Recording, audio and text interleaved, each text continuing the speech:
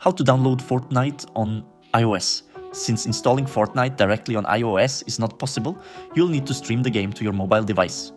Here's how to do it. 1. Go to xbox.com/play in your web browser. 2.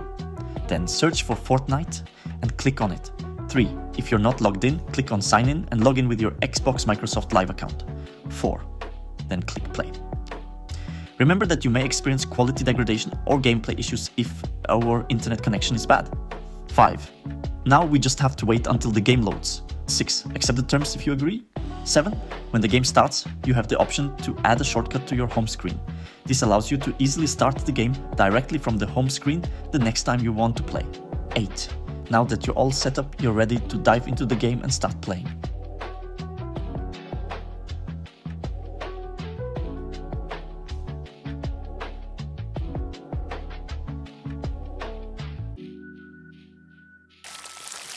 That's it. Thank you for watching and remember to subscribe.